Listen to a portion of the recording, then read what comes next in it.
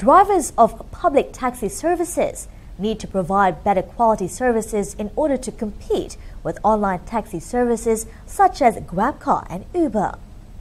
According to Federal Territories Minister Datuk Tengku Adnan, Tengku Mansor, numerous complaints have been received from locals as well as tourists over the poor quality of public taxi operators, which force them to choose alternative taxi services.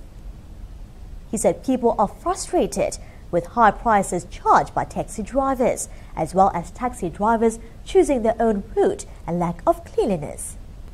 Yesterday, about 300 taxi drivers staged a protest to battle against the ride-hailing apps services, causing a 2-hour traffic congestion along Jalan Bukit Bintang, Kuala Lumpur, leading to the arrest of 5 taxi drivers who failed to heed warnings from the police.